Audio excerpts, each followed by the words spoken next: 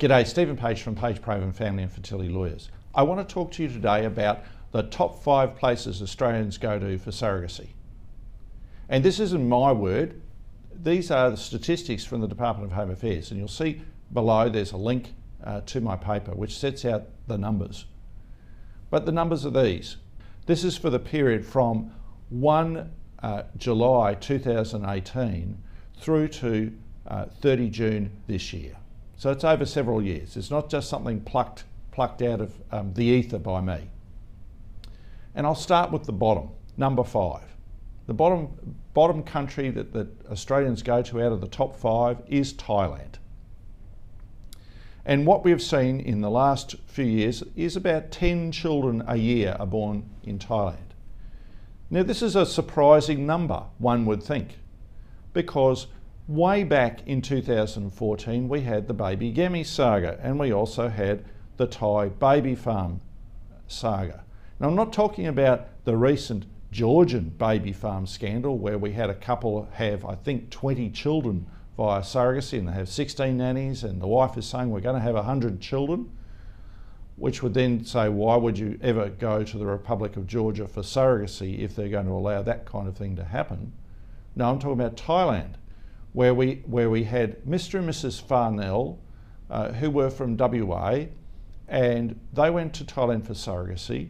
Mr. Farnell and Mrs. Farnell forgot to mention that Mr. Farnell had been convicted of a string of child sex offences. They go to the clinic and they say, we want to be parents. Sure, give us your money, go ahead with the deal. And Ms. Chanbua was the surrogate, a Thai surrogate. She forgot to mention to the clinic that she improperly put her age up, and by the way, she wanted a boy. So she gets pregnant with twins, and one is a boy called Gemi after he's born, and one is a girl called Piper. The clinics say, well, Gemi has some problems. He's got Down syndrome, and as a result of which you should have an abortion. No, we won't contemplate that. The doctor said, go to China. Anything's possible in China, just pay some money. No, we won't do that. When Gemi was born, the surrogate, Ms. Chanbua, hung on to Gemi, and as a result of which Mr. and Mrs. Farnell returned to WA with Piper alone.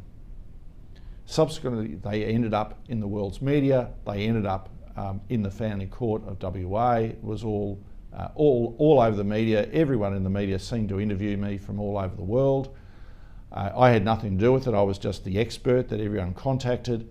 And in any event, Tyler then said, we're going to put a clamp down on surrogacy. We're going to put surrogacy laws in place. You have to be married, heterosexual marriage, one of you has to be related to the surrogate, and the surrogate can't be paid. It's got to be altruistic.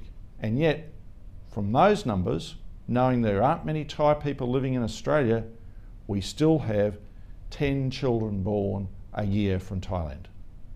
What does that tell us? It tells us what I've learnt, and what I've learnt from clients, and that is that Thai surrogacy still happens, but it happens cross-border, typically with Cambodia, Laos, sometimes with Malaysia, sometimes with China. It's still happening. I certainly don't recommend it, but nevertheless it's still there. Number 4 country, and at some stages it's been number 3, but at the moment it's number 4, is Canada. Canada is a safe jurisdiction, and it's certainly one of the countries I recommend. It's altruistic, but we've still got to take care from this end that it's altruistic in accordance with our laws. Number 3 country was one of the countries I just mentioned about a place not to go to, Georgia. Georgia typically has about 20 births a year, but at least prior to the pandemic there was a boom. In the year ended 30 June 21 there were 39 births there, which is slightly ahead of Canada, which was at 28. Ukraine is number 2, and this is pretty extraordinary because they have consistently been number 2 over that period. Australians continue to go to Ukraine. Now, I understand there have been issues with Ukraine undertaking surrogacy, and Georgia, particularly in the pandemic. There are issues both in Ukraine and Georgia about surrogacy being commercial, and therefore for people who live in Queensland, New South Wales, ACT, South Australia and Western Australia, there are legal issues about undertaking surrogacy there because you may be committing an offence under local law. But nevertheless, it's remained number 2. It's only available, Ukraine, to heterosexual married couples where there is a genetic link between one of them and the child, and similarly with Georgia. But the number 1 country has consistently in that period has been the United States. For every child born in the year 30 June 2021, and I should say this is an estimate, I want to come back to that, in the Ukraine there have been 2 born in the United States. So there have been, by my calculations, 42 children born in the Ukraine and 86 born in the United States. I say by my calculations because the most recent figures I have from the Department of Home Affairs end on 31 January, and then what I've done is calculated out over the year, averaged it over the year. So those numbers again, number 1, United States, number 2, Ukraine, number 3, Georgia, number 4, Canada, and number 5, Thailand.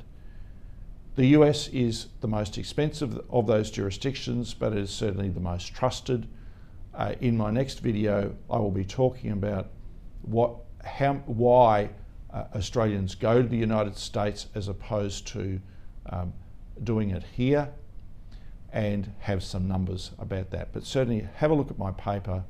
The United States has the same issues in terms of commercial surrogacy, so you might be committing an offence if you're from Queensland, New South Wales, ACT, South Australia, Western Australia. But above all, if you're going to any of these places, get legal advice here, and of course I'd say get legal advice from me and my firm. Thank you.